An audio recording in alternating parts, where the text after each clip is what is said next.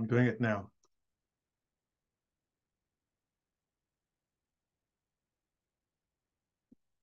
Hello.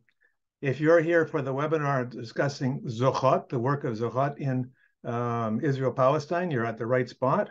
We are going to be starting in just a few minutes. I've now allowed people to enter. I see numbers are coming in.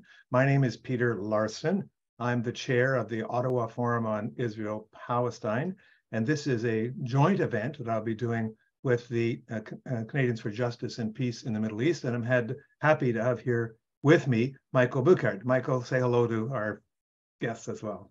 Okay. Hi, everyone. I'm Michael, the Vice President of CJPME, a national advocacy organization based in Montreal, and very happy to have everyone joining us today. Terrific. In just a minute, I'm going to turn on my, do a very short PowerPoint presentation introducing the topic and introducing the people, and then we'll get into the thick of the presentation itself. So, share screen from the beginning. So, as I say, this is a special Nakba event. This is the 75th anniversary of the Nakba, which in some ways was a long time ago, but in some ways continues to this day. It's a special event in aid of an organization in Israel-Palestine called Zochrot. I'm going to tell you a few things about Zochrot in a minute. And the two people we're going to be talking to are Umar Ghubari and Rachel Beitarie, who are employees, work with Zochrot. And as I said before, this is a joint event that is co-organized by OFIP and by CJPME.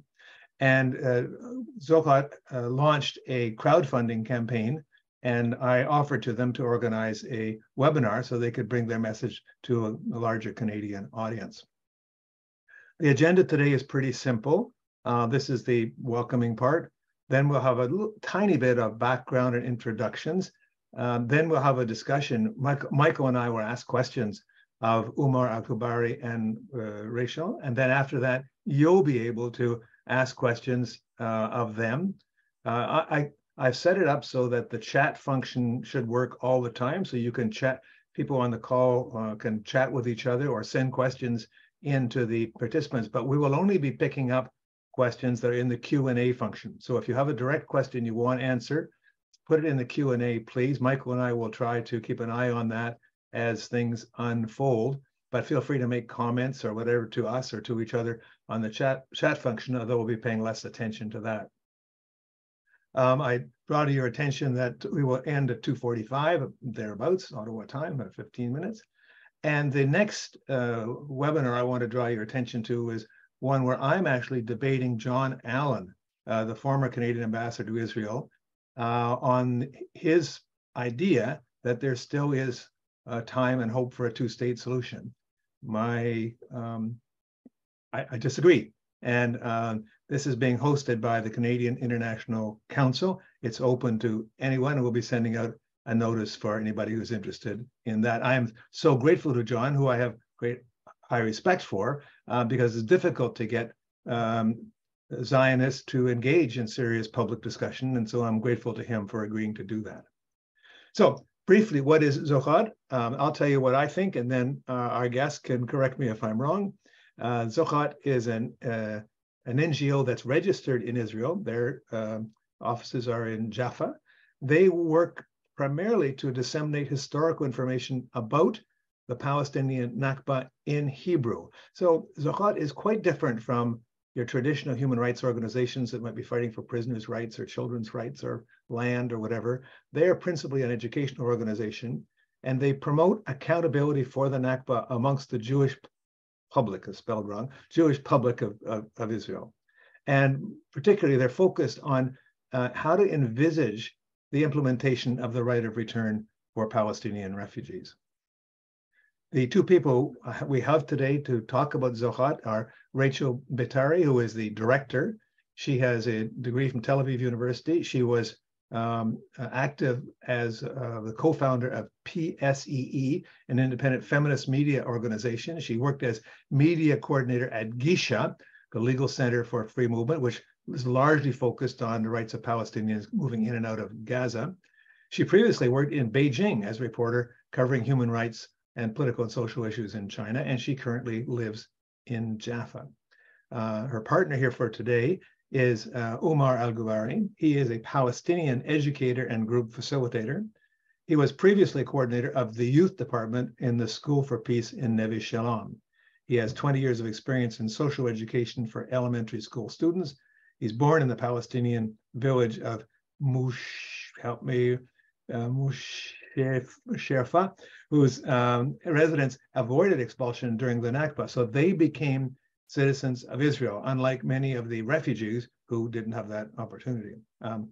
So I'll ask them to turn on their videos, and I'll just point out the last thing I wanted to show you here is that when we do webinars, we normally, at the end of it, remind people that OFIP is a volunteer, not-for-profit organization. We rattle our tin cup a little bit and ask people if they would like to make contributions, which they often do, and for which we are eternally grateful. However, today, this is all about Zochrot and its crowdfunding campaign. And so any contributions that are made today will go, if you send them to us or if you put them directly, I will, in the follow-up email, I'll include their button so you can make a donation directly to them. So there you go.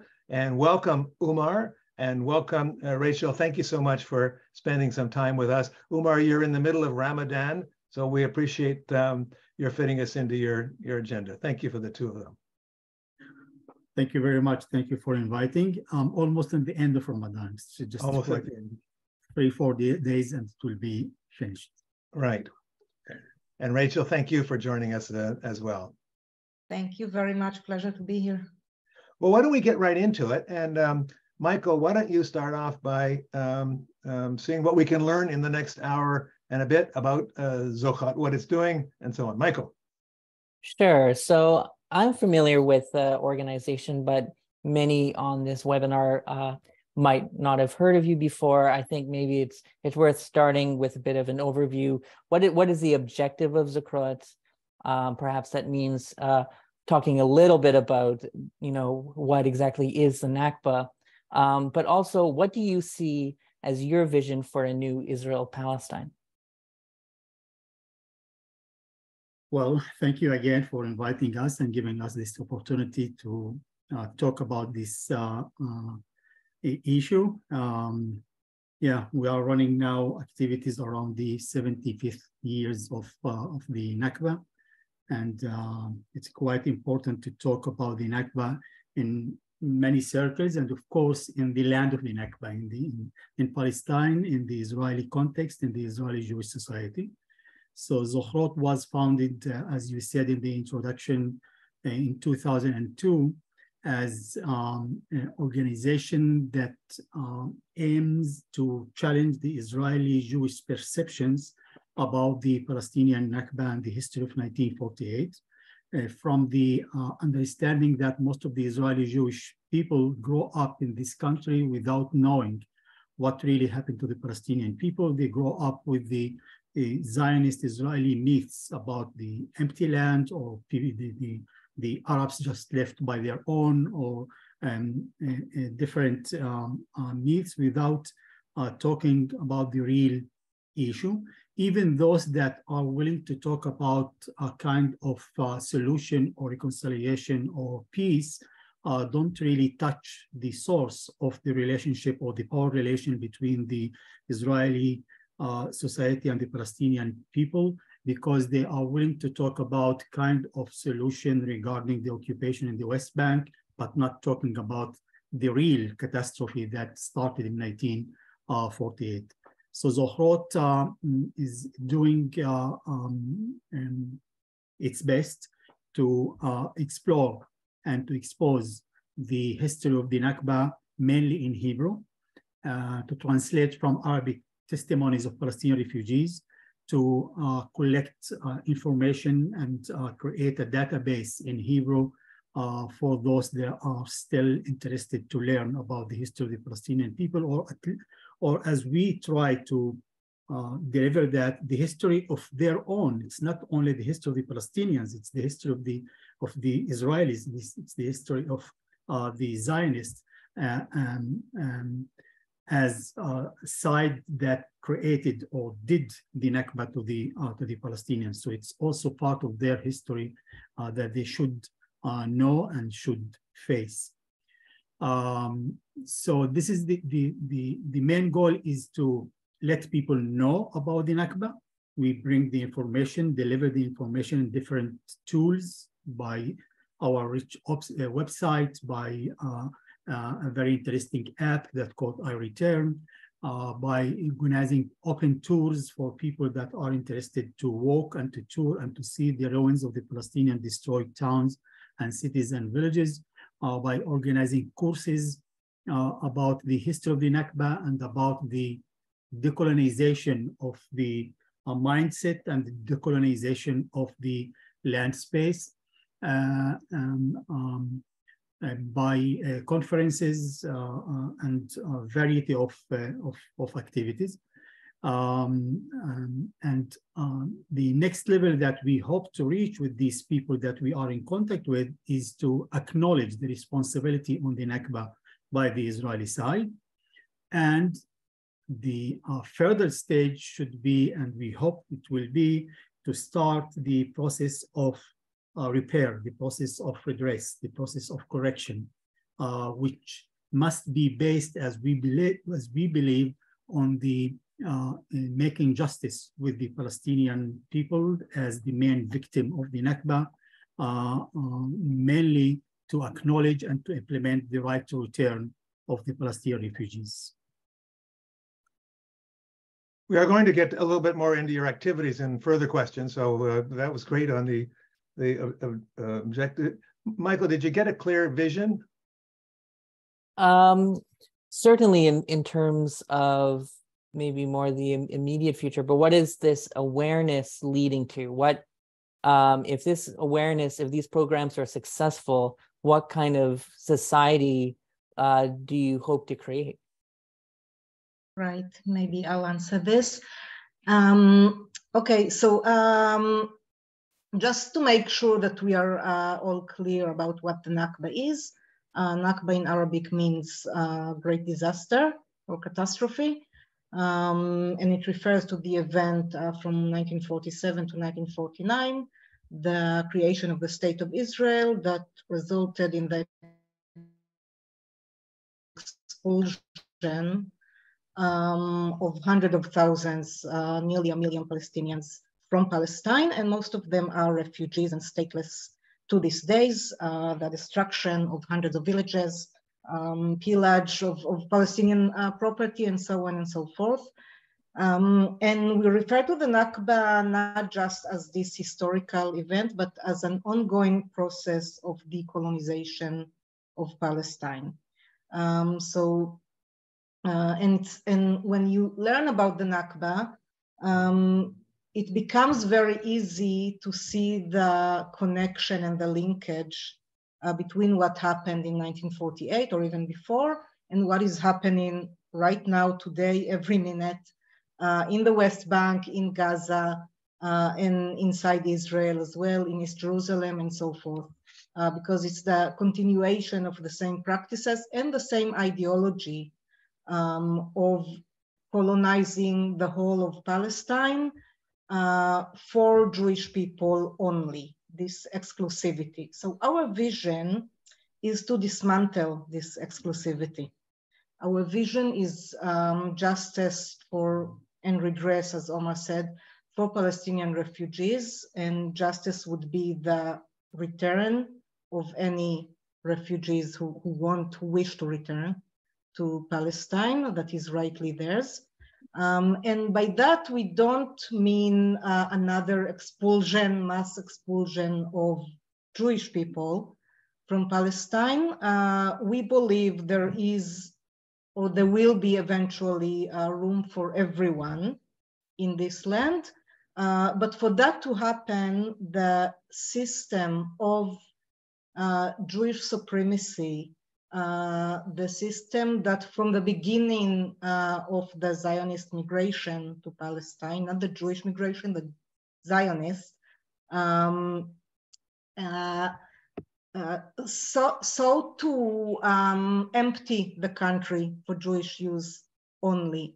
And this is really how the Israeli state was built and all of its systems.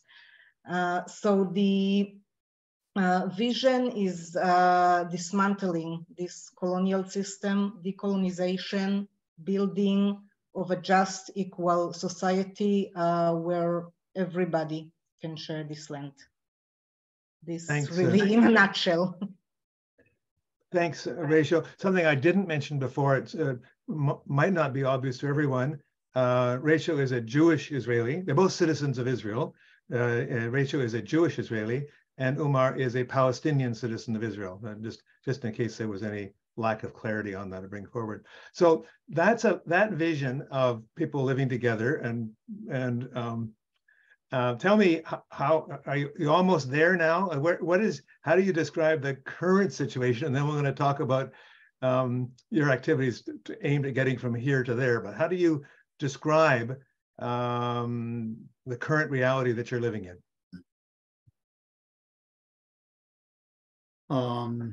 Well, if you have a holistic look at the situation in Israel-Palestine,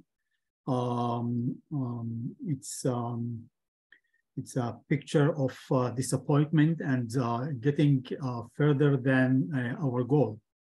But if you look at the local and the circles that we are active at and how we deliver our activity and projects to the target audience, which is the Jewish Israeli society, I think we did kind of progress within the last 20 years.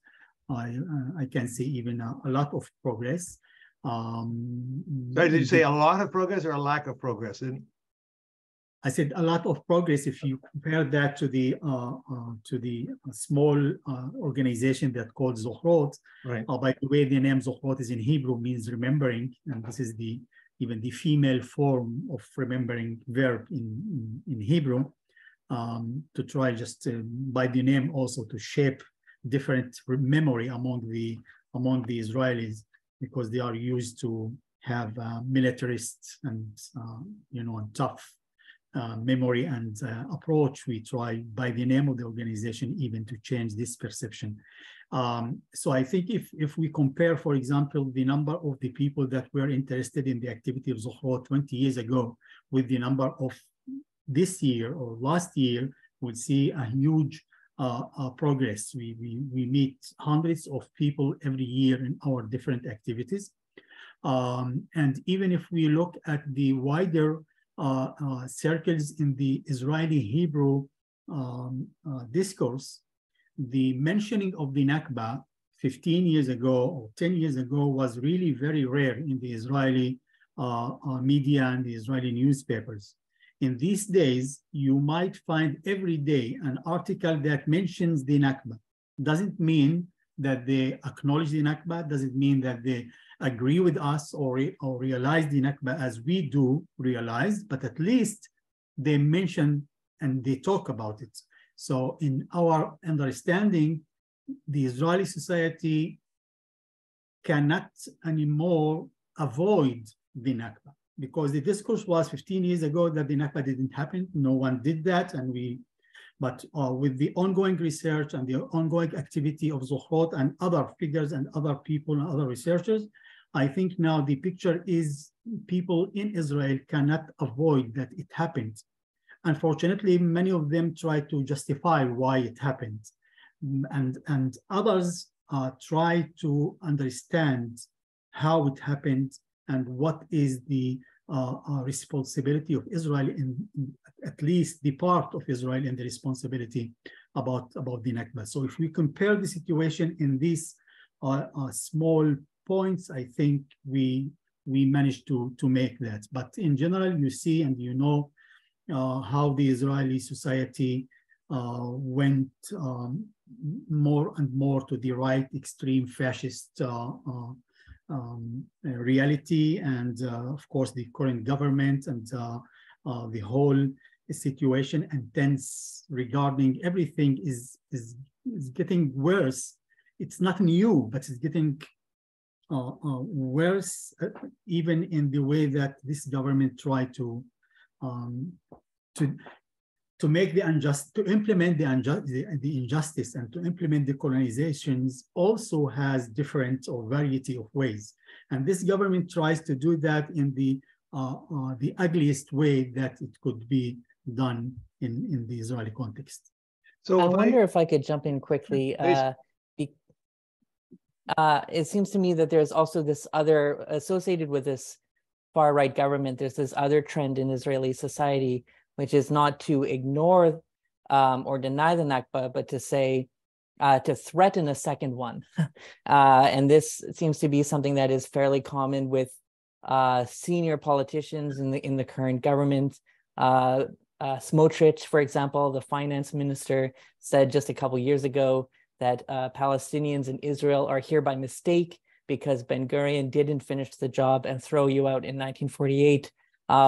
Therefore, sort of acknowledging that many people were thrown out in 48, but done so in order to threaten a new waves of expulsion. Of course, you mentioned how the Nakba is ongoing, but I think these threats are point to maybe the possibility of eventually a larger scale expulsion, or at least maybe larger sort of tolerance at the political level for talking about that kind of activity. What do you make of that trend and how it fits in with the larger sort of, I guess, theme, which is just pretending that the Nakba didn't exist?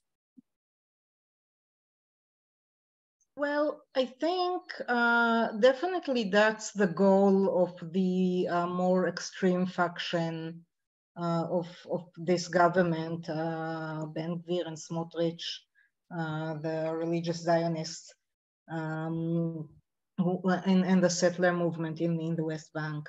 Definitely, they would love to see that happen. They want to gather power to do that someday. They're not quite there yet. And they have a lot of followers, and a lot of Israelis, unfortunately, agree with them, that it's so much out in the open, in a way, this ugliness, this really murderous kind of talk. I guess we can see it as a good thing. But I want to point out to something else, that the denial of the Nakba for decades and the erasure of any trace of the Nakba, and the erasure of Palestinian history and Palestinian identity, that's exactly what led and what allowed this movement to become so powerful, to flourish, to the point that now many Israelis are themselves threatened by it. Sorry, threatened by what? Threatened by the settler movement, by the power that people like Smotrich and Ben-Gvir now have. And part of the, I would say, semi-awakening in the Israeli public since the formation of this government is something that should have happened a long time ago, and something that Zochrot has been advocating since its creation, and of course many Palestinians and Israelis as well have been advocating for much longer than that. So it's very, very late to awaken, to start realizing the foundation of this regime that is leading to the conclusion of, yes, another mass expulsion, another Nakba, and maybe, God forbid, even worse. But again, this is a continuation rather than an aberration. Yeah.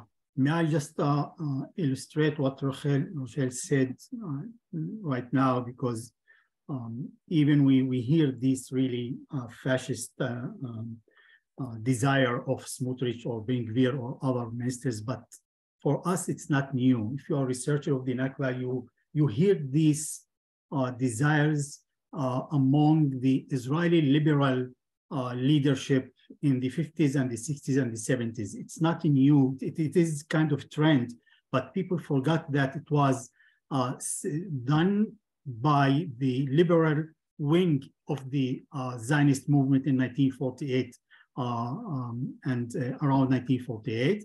And even after the creation of the State of Israel, I'm sharing with you just one document that was published last year by another Israeli organization called Akivot. It's a kind of a statement of Moshe Dayan, who became the defense minister in the 60s in Israel. And he said in one meeting of his party, which was the dominant party in the 50s in Israel, and he said that, I hope that in the coming years, there may be another option to make a transfer for those Arabs from the land of Israel. And he meant the Israeli citizens of Israel. He talked in the original one in Hebrew, he talked about 700,000 Palestinians inside Israel. So this desire or this demand of transferring the Palestinians from Israel, even those that they got citizenship, it's not only Smotrich trend, it was also Moshe Dayan trend in the 50s. Well, that's quite an important thing to remember. And I think maybe we can return to some of this discussion later in terms of what are some of the dangers and challenges in talking about the Nakba and today in Israeli society. I did want to ask you, though, about a little bit more about the activities that you undertake. I actually had the opportunity in 2016 to do one of your walking tours in Jaffa and to see to learn about how the city was depopulated, how the city was demolished and turned into the beach, the beautiful Tel Aviv beach. And I found that to be quite a powerful experience. So I know that walking tours are certainly one aspect of the work that you do. Can you tell us a little bit more about a couple of the activities that you do to try to meet that objective that you have? Are those walking tours for tourists, or are they mostly for Israelis? Sort of related to it. Well, as I said in the beginning, the main goal of Zochrot and also the main goal of the tours is to do that for Israelis and to show them the area and the place that they live in.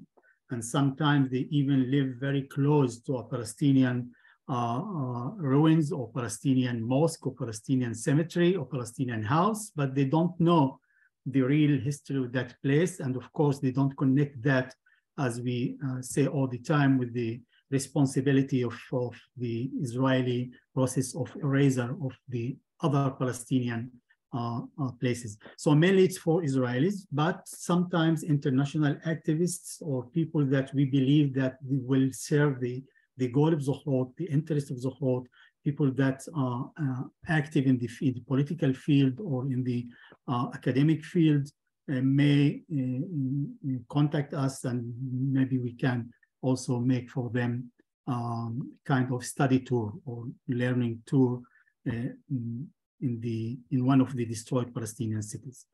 So when we started to work in the field, the first thing that we thought about is the best thing is to bring Israelis and to take them to one of the destroyed Palestinian places. Sorry, I want to share with you just something.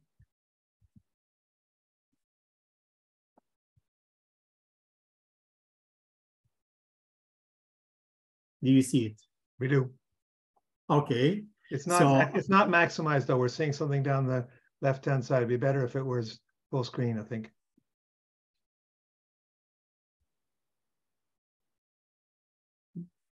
That's better, yes. All right.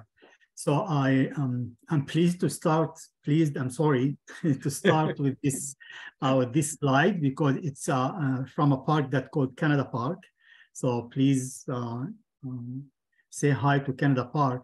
One of the practices that Israel did inside the Green Line, inside the state of Israel, after it destroyed physically, bulldozed the Palestinian villages, as you can see here in this photo, Israel tried to hide in different ways the ruins of these Palestinian towns that had been already destroyed. So sometimes they planted parks and forests on the top of the Palestinian destroyed places in order to hide them. So if you come as a tourist and you go around the country, you will see very beautiful and green spots and forests. But in fact, if you go inside the forest and look among the trees, you will see the ruins of the crime that had been done over there. So there are more than 100 Palestinian villages, for example, are hidden inside these forests. And by the way, many forests following the names of different nations around the world, like Canada, USA, Britain, France, Switzerland, and all other places. But what we say that despite this brutal process of erasing and hiding the ruins, the Nakba is still there. It cries everywhere. It's, if you have good eyes and you ask the correct questions, you will see the Nakba everywhere. But unfortunately, we said about the Israeli society that they prefer to be blind and not to open their eyes and to ask questions about what really is surrounding their houses or their settlements or their towns inside Israel.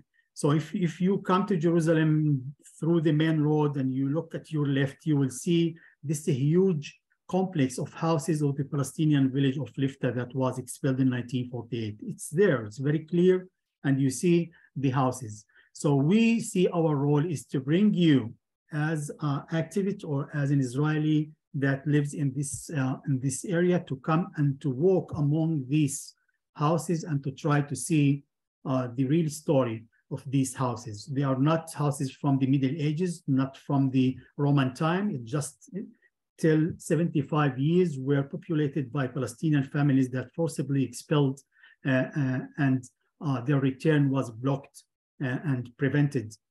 This is one more crucial point that we tried during the tours to also to talk about, that it's not only the step of expelling the people, it's also the decision not to allow them to return since 1948 till today. And this is exactly the example that Michael mentioned. This is one of the neighborhoods of Jaffa, and this is another way of colonizing and erasing a Palestinian community. On the top on our left, we see the original Palestinian neighborhood of Manshia, one of the Jaffa neighborhoods, and how it was destroyed after 1948. And in the 70s till today, it became part of the promenade of Tel Aviv and became just a beautiful park that called Charles Clore Park, and touristic area that no one will tell you the real history of this beautiful place. Umar, can you go back just for a second to that previous picture, make sure I understand what I'm seeing? It looks like that, if I understand you correctly, this didn't happen during a war. This didn't happen as a result of troops on both sides shooting artillery. How did it happen? Well, in the photo that you see, destruction, the neighborhood of Manshia was occupied in April 1948. By the way, a month before the establishment of the State of Israel, despite the fact that Jaffa is supposed to be part of the Arab country according to the partitioning plan, if you are interested in that context. But one of the Zionist militias attacked the neighborhood of Manshia as the beginning of occupation, the city of Jaffa, because this is the closest neighborhood to Tel Aviv. So it was bombed and shielded from the neighborhoods of Tel Aviv. Part of the houses were destroyed, and the Palestinian defenders of the neighborhood, they just finished their weapons and their bullets, and they withdrew and they left the neighborhood. Then the Irgun members entered the neighborhood and they passed from house to house. Sometimes they even destroyed the walls of the houses in order to walk inside the houses from house to house, and they expelled, if they found people, they found Palestinian families, they expelled them towards the center of the city of Jaffa that was not occupied yet. It will be occupied in the coming days.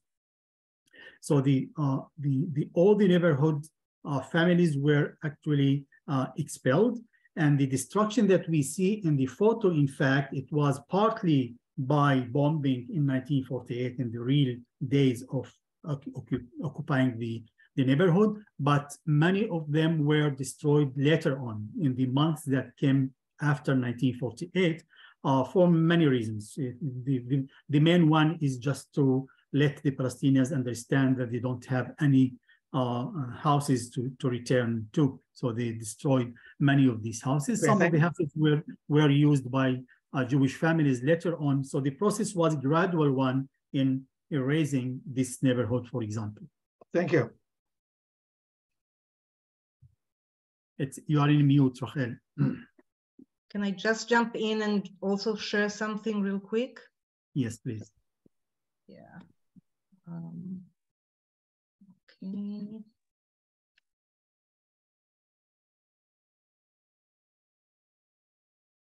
Yeah, I'm just sharing. Can you see it? Yes. Yeah. Cool. Okay. I'm just sharing it because this photo is from earlier this afternoon, a couple of hours ago, in the same place that Umar just described, Manshia neighborhood of Jaffa, now a waterfront park in Tel Aviv. Behind us is the only house that was left of the neighborhood that is now a museum to the Etzel, the Irgun fighters that occupied and destroyed and depopulated Manshia. Prime Minister Netanyahu came there today to pay respect to these war criminals. And these are some activists, Israeli activists, that came there to protest, especially recent brutality towards Palestinians in Al-Aqsa and in other places. And the sign reads Manshia Huwara. It's not a mistake, it's not an incident, it's a policy. So I just thought it would be interesting to share. Huwara, of course, is the Palestinian village that was pogromed a few weeks ago that Smotrich said should be wiped out. And this kind of action is exactly what we aim to push people to do, because a few years ago, there were always, since there was 67 occupation, there were Israelis who resisted it, tried to stand in solidarity with Palestinians, but it was very rare that they would talk about the events of 1948 or on a fuller context of the Nakba. They would really separate between the occupied territories and Israel in the 48 borders. And now we see more and more, and I'm proud to say a lot of it is due to the work of Zochrot and many years of training activists, of doing courses and workshops and making materials accessible and making tools accessible. We see more and more these connections being more easily done in any level, starting from the B'Tselem apartheid report that describes all of Israel as an apartheid state from the river to the sea, and all the way down to grassroots actions like this one that acknowledges the place in which they are being done as a space of Nakba and a space that belongs to Palestinians. So this is really an example of the work that we're trying to do. Do any of the Zochrot tours include older Palestinians who lived in the depopulated locations? Absolutely, yeah. I think, Omar, you want to? Okay, yeah, maybe yes. As I started to say, if we look around in correct eyes, we'll see the Nakba everywhere, and some of the ruins are still there. And sometimes we find mosques in different places around the country. If you don't recognize them as mosques, you will not understand the real story of that. But because we are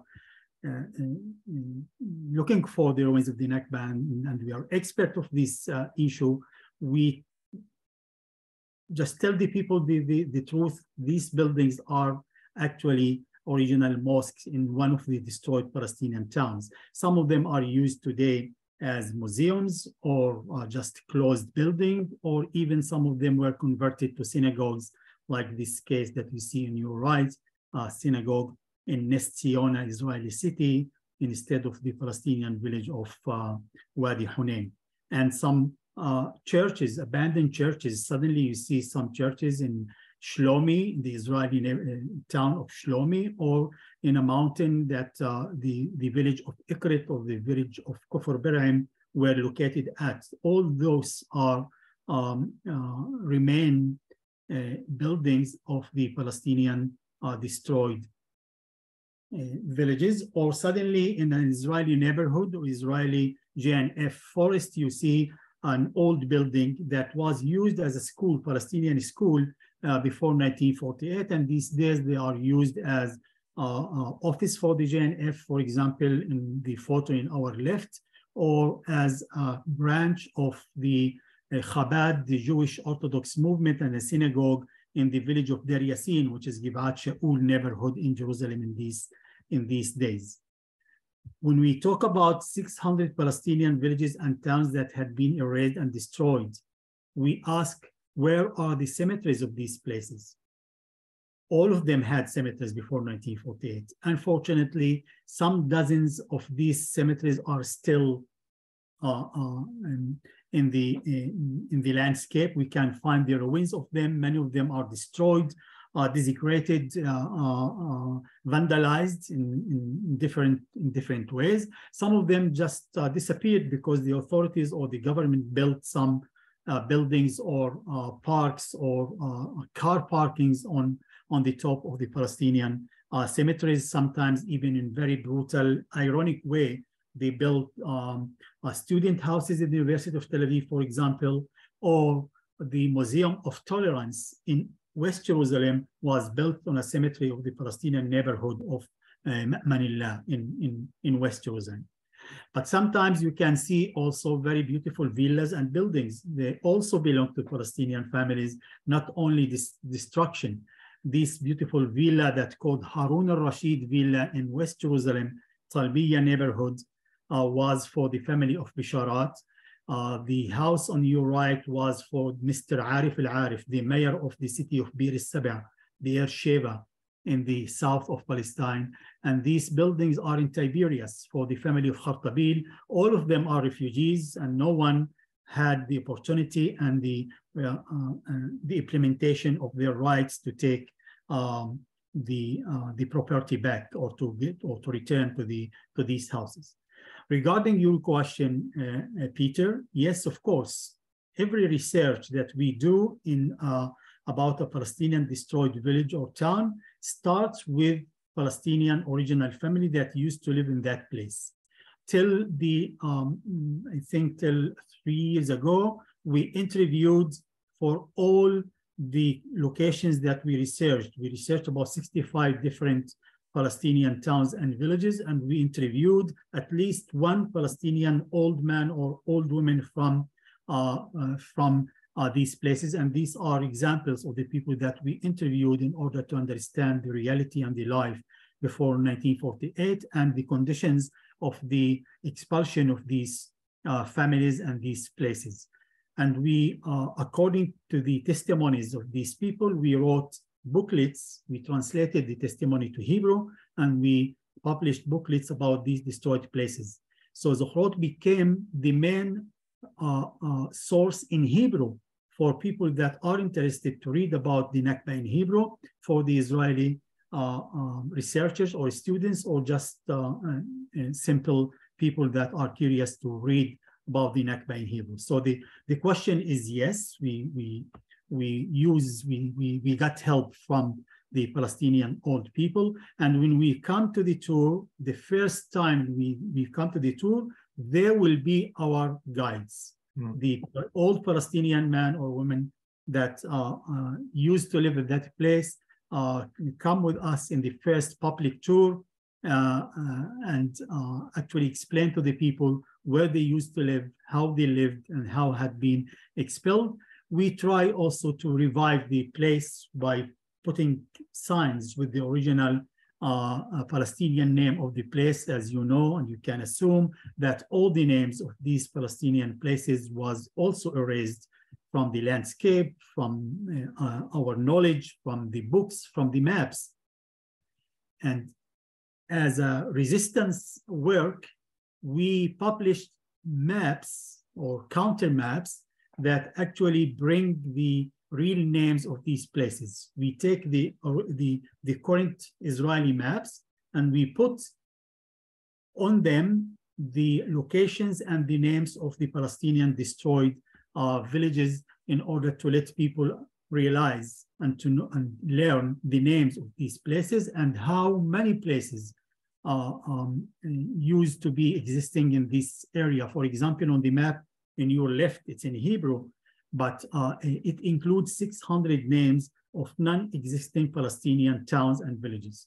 And they are available in Hebrew in different ways, in paper maps, in our website, and in the app that I mentioned in the beginning that called iReturn. iReturn app has in 3 languages, English, Hebrew, and Arabic, the whole names of the destroyed Palestinian towns and villages, and you can read about it.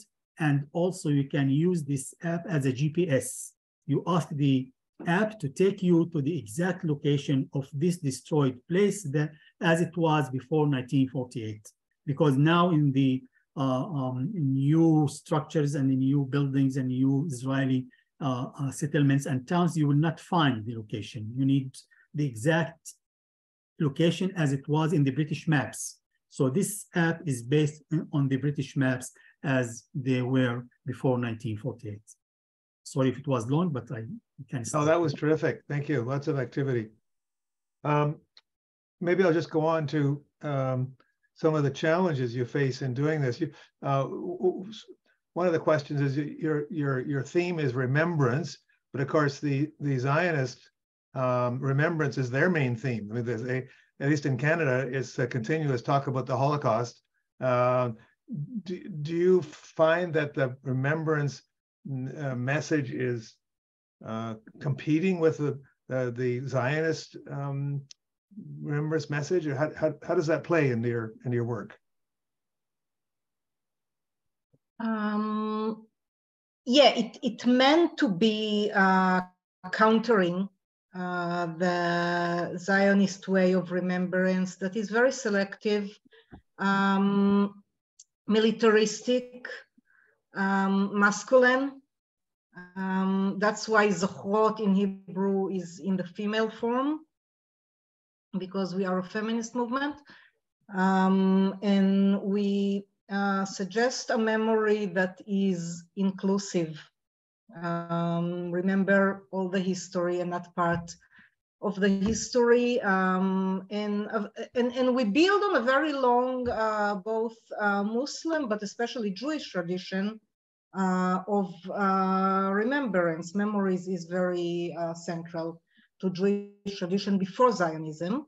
I think the Zionist movement, and especially the state of Israel, is weaponizing this tradition and the memory of the Holocaust more and more every year, in a way that I find really objectionable and horrific. And I'm not talking so much as the director of Zochrot now and as an activist, so much as a descendant of Holocaust survivors and a daughter of a refugee myself. I think what was done to our communities in Europe by Nazi Germany is something that, of course, we must remember, and we must learn the lesson of objecting this hierarchy of human value, human lives, this separation between different communities, this dehumanization of whole people, whole race, or whole religion or community. This is something that we should never allow, but unfortunately, this is what Israel is doing right now and has been doing for decades to the Palestinians. So to weaponize this memory at one point and to completely tarnish it, on the other hand, that I think should enrage anyone with a conscience, and I know it enrages me as someone who carries this memory and this generational trauma. Michael, do you want to pick up on that? Or I guess I mentioned, without jumping in, I'll do one more, and Michael, you can. What kind of pushback do you get from Palestinian society? We here in Canada, I don't think we have a very clear notion of the whole normalization kind of stuff, which kind of gets translated here a little bit like you shouldn't talk to Jews, or you shouldn't talk to Israelis or whatever. But do you face any pushback in terms of the work you're doing, which is aimed at educating the oppressor, basically? Well, yeah, it's a very interesting point. Of course, in the among Palestinian activists that don't know Zochrot and the role of Zochrot, the automatic and the natural reaction will be to be careful and let us understand who are these guys and what are their objectives and goals. And of course, the question of normalization, we are also from our side very sensitive and very respectful to this topic. We don't want to force or even to disturb any activism of any Palestinian organization with any contact with Zochrot if they are not sure that this contact will help them, or if they think that this contact will disturb their job. So I think we faced several times that Palestinians, because they didn't know us, refused to cooperate, and this was very natural. But during the time when we sent them material and of course the principles of Zochrot, and they got to know Zochrot as, of course, the Jewish colleagues in Zochrot as non-Zionist people, and they struggle against Zionism and against colonialism, and they demand decolonization of the whole land, and more than the land, as we said, even the knowledge and the perceptions. I think we got a lot of positive feedback of Palestinian organizations and activists, and mainly, which is very, very exciting, the Palestinian refugees. We, in our role and in our position, as I said, in the Nakba land, inside the Green Line, we have this advantage to reach these places and to document what happened to the Palestinian destroyed places. We take photos and we can send them to the refugees that they don't have this access to these places.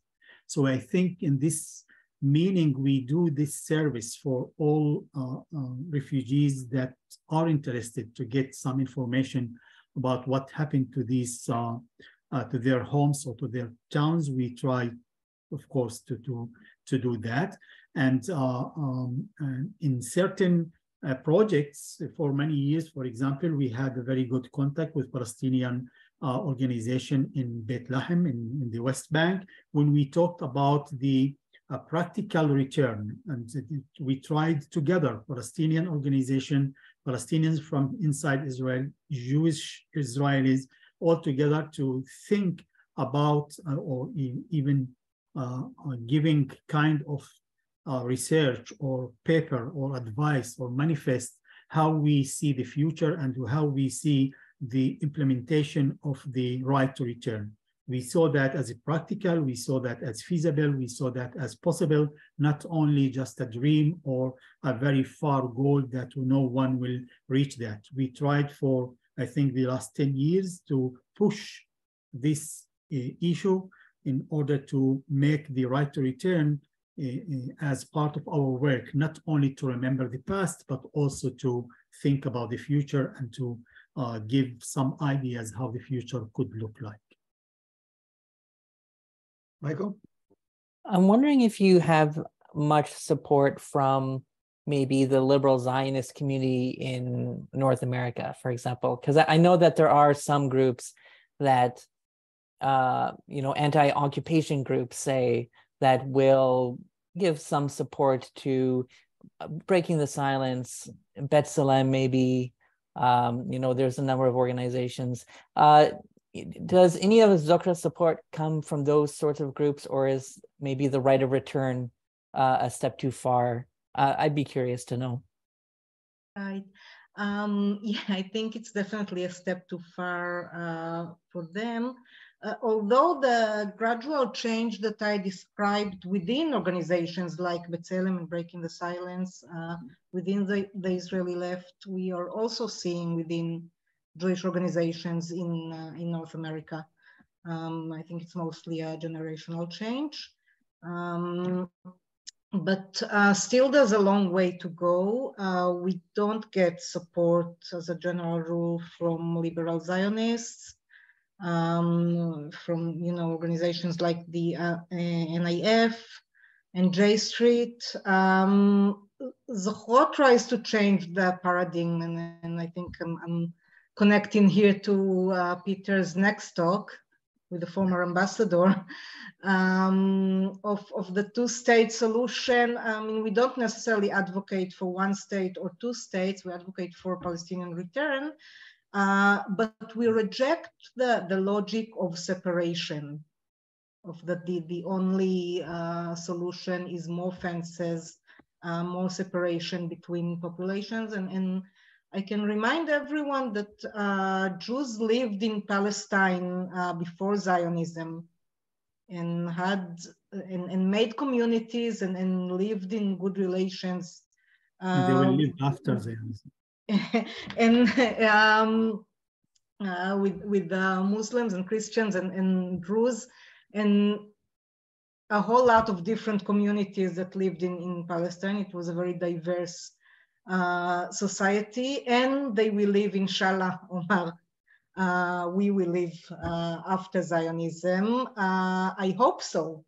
I want this to happen, and that's what we're aiming at. But I think it mostly depends on what Israelis do today. And so far, we haven't been doing very well in that respect, as the oppression keeps going and deepening, and the Nakba is ongoing. It doesn't incite a lot of trust that all of these people can live together. But I think this is what we have to work on. Do you face the kind of fierce oppression resistance from the Israeli government that, for example, made a number of those human rights organizations in the West Bank illegal, banned them, and so on? What I'm sure they don't like you, but what's the space that you operate in? Right. So no, it's a completely different space. I mean, organizations in the West Bank are Palestinians, and they operate under Israeli military rule.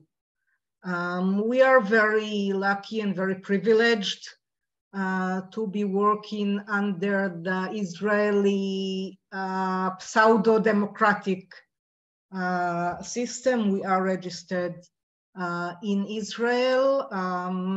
So of course the government doesn't like us. A lot of the public doesn't like us as well.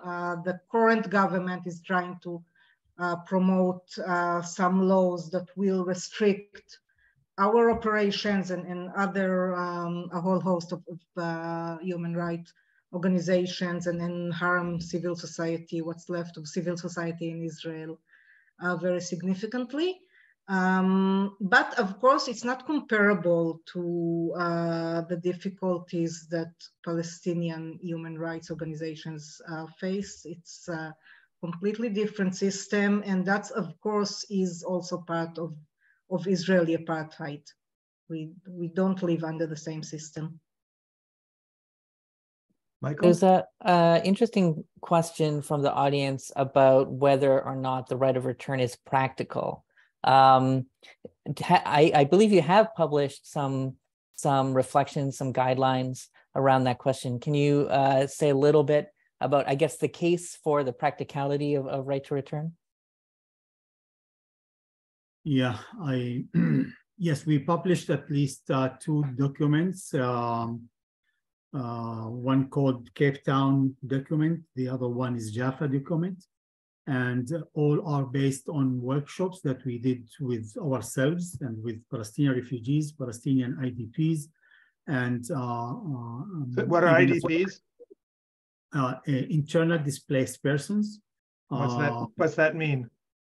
It means, I don't know if you are aware, but 25% of the Palestinians in Israel, citizens of the state of Israel, are actually refugees. They are internal displaced from their original village or town in 1948, but they found a shelter in other Palestinian village inside the Green Line, inside Israel. And they had a kind of solution by the Israeli authorities to stay in the shelter village, but not to go back to their original one. So they became citizens of the state of Israel, but not in their original village, and they considered as in the international law as IDPs, internal displaced people. And 25% of the Palestinians in Israel are like in this position, in this status.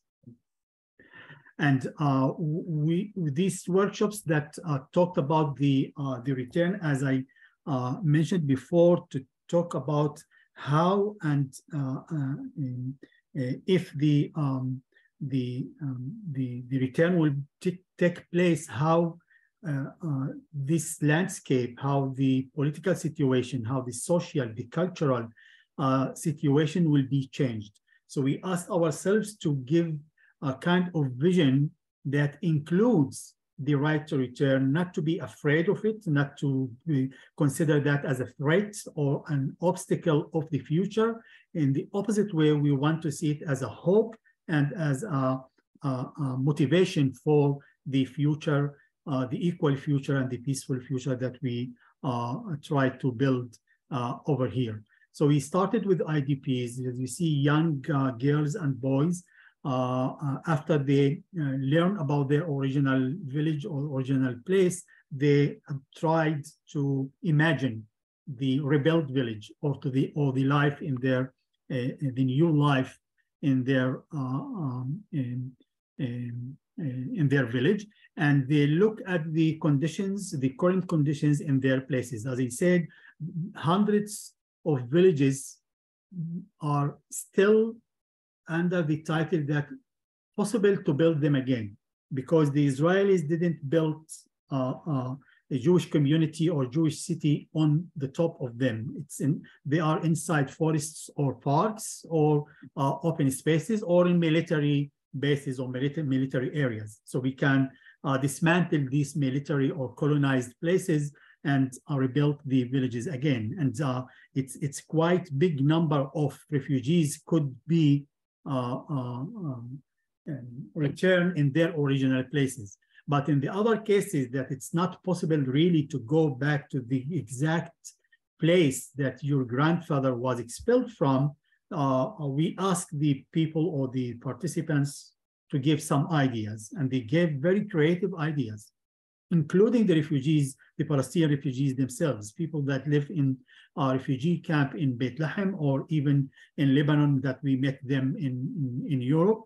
And they said, I can live in the closest place which is possible. Or after I got the acknowledgement of my right to that on that place, I can live in another city and can live in Jaffa or in Tiberias on another place. All this paradigm of people living separately here inside Israel, even inside the state of Israel, Israel built about 1,000 towns and kibbutzes and villages for the Jews and 0 for the Palestinians. The Palestinians remained in their ghettos, in their villages, very bad conditions and situation separately than the Jews. The approach here in Israel is to live separately. Who said that this is the normal way that people should live in the future? It could be a mixture of people, of cultures, of religions, and people can live wherever they like to do. So they had more solutions that they believed that before that they took part in these workshops. So I think I of course believe that the return is practical and feasible, but to make this switch in our thoughts and our ideas, we should look at the return as a changing point, we say, from threat to hope, from obstacle to possibility for the future, and not to be locked in the Israeli fears and the Israeli threats that return means new Holocaust. For example, this is one of the reactions that we hear here among the Israelis. So I think in this way, we can really realize how return is really possible. And if you mentioned that, sorry, because this is the last slide. Next week, here the State of Israel will celebrate the Independence Day. So we as Zochrot, in the same evening, we invite Israelis to have a very interesting evening of alternative memorial events, talk with activists that are involved in resistance to the ongoing Nakba in the West Bank and inside the Green Line. And at the same day, the Palestinians in Israel, led by the IDPs Association, organize a return march, which will be at the same day of the Independence Day of Israel. And we go to one of the destroyed Palestinian villages, and we actually commemorate the Nakba and demand for the implementation of return. And this week, Peter, the March return will be one of the villages that you are familiar with, to Al Lajun village that you visited in the past. And next week we will be there in this big march. Amen. Excellent. And yeah, I believe I was there too last few months ago. And yeah, it's a really beautiful place. And that sounds like an excellent event. And I'll just note that for those who are interested more in the sort of the practical question and a vision for return, there is some links have been put into the webinar chat. I did want to ask just about where does your financial support come from? Are you mostly, does it mostly come through donors in Israel, or is it internationally? Thank you for that question, Michael. So ideally, we would love all the support to come from donors in Israel. Practically most of it comes from outside of Israel. Again, being a paradigm-changing organization, we don't have access to much of the funds that are available to more classical human rights organizations like EU funds, other government, USAID. We're not funded by any of these bodies. We are funded by private and some church foundations, and by many private individuals, both Israelis and from all over the world, who value our work and want it to continue. Our budget is pretty small. We are 16 members, doing the work of 20 team members. I can go on and praise my my team because they are so wonderful. But I won't I won't do that. And you got a taste of what Omar is doing. And if any of you ever come or come again to Palestine, I highly recommend that you take a tour with Omar and get the experience of what the Nakba was and is, and what those destroyed places mean for Palestinians and to all of our futures. This is the funding that we have. But Rachel, I've been to several tours with budgets. You do great tours. Seems to me you got enough money. Why do you need more money? Why are you on a funding campaign? What would you do with the more money? What do you need it for? Okay, so of course, like all organizations, we fundraise all the time. We're always short. We need the money to offer tours to more and more people, to continue working on curriculums. And by the way, I put a curriculum in the chat as well. That you can look at. We publish teaching materials, tools for activists. We hold workshops. We have our website, which is one of the largest archives in 3 languages of the Nakba and archives of testimonies. We do research that result in the mapping that Omar showed you, and the wonderful app, I Return. That of course it's quite costly to maintain, but it's a wonderful tool that everyone can take this hidden map of the erased history of this place in her or his packet and look at it everywhere. We do art exhibitions and we show movies, and most of the budget, and that's maybe a bit untraditional to say at a fundraiser, but Zochrot doesn't do things in the traditional way. Most of the budget goes to the team's salary, again, doing wonderful work. Half the team is Israelis and the other half is Palestinians, and we want them to keep doing that work that they've been doing for 21 years. And do it until Palestinian return is realized, and until a different society and different politics can emerge here. And I think now more than ever, it's crucial that this work is being done and done well and done consistently. Zochrot has been very consistent. When we were very small and when we became a bit larger and got the ears of more people, but we are consistent in our message. So thank you for this question. Well, thank you. And Michael, you got a last question? We're running out of time here. We want to wind up shortly, but do you have a last question you wanted to get in, or pick one up from the Q&A?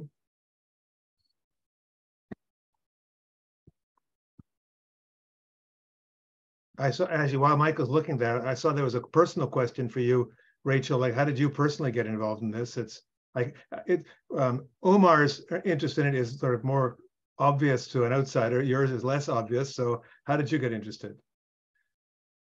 Well, I think it's very obvious, not to me at least, that, you know, I live here and I want this place to get better. I'm very invested in it. But how I got involved is a pretty long, winding road that made me, like most Israelis, I have a very Zionist upbringing.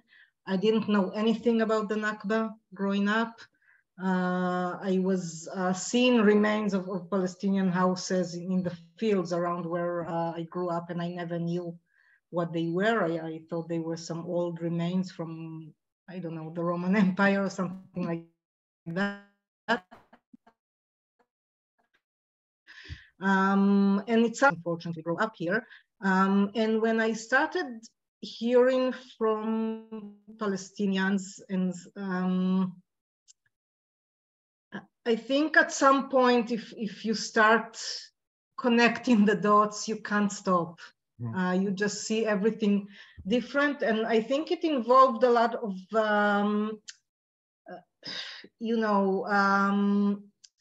rage and grief on how much I was lied to by my parents, by my educators, whom I appreciate and love. But they never told me the truth. And I think we should know the truth about our own histories, about where we live. I guess people who live in North America can relate. And I think Zochrot, or not so much Zochrot, but Palestinian liberation offers a path to our liberation as well. And the more I know about the Nakba, the more I train myself to see the landscape I'm familiar with and that I grew up in different eyes, and see it as a Palestinian space and as a space to return. I feel more liberated, and I feel maybe paradoxically more and more that I belong here, or that I can belong here if we do that right. That there can be a place here for me, not as an occupier, not as a colonizer, but as someone who belongs here like everybody else. Thanks for sharing that, Rachel. Michael, have you got a last question you want to ask, and then we'll move to winding up? No, that's fine. I think all my burning questions were satisfied. So, well, look, we've reached our time. I will be following up this with an email to all the people who registered for this. It will have a link to Zochrot, its website, to the donations page, and so on. I want to say on behalf of the Ottawa Forum to give my great admiration for the difficult work that Zochrot has been carrying out. I once had a tour with Eitan Bronstein many, many years ago to Canada Park. That was my first, and my understanding is that he's coming to Canada. He's trying to plan a tour to Canada this fall, which I think would be terrific if that would. He was the founder, I believe, of Zochrot. I've enjoyed meeting both Umar and Rachel in person. I really appreciate, Umar, you're taking some time off as you get to the end of Ramadan. Rachel, Passover is just over. Michael, you're passing up a sunny, warm spring day in Ottawa, as are all the people who are on the call. So thank you so much for all of you for the collaboration today. Have a great day. Thank you very much. You too. Thank you very much. Thanks a lot.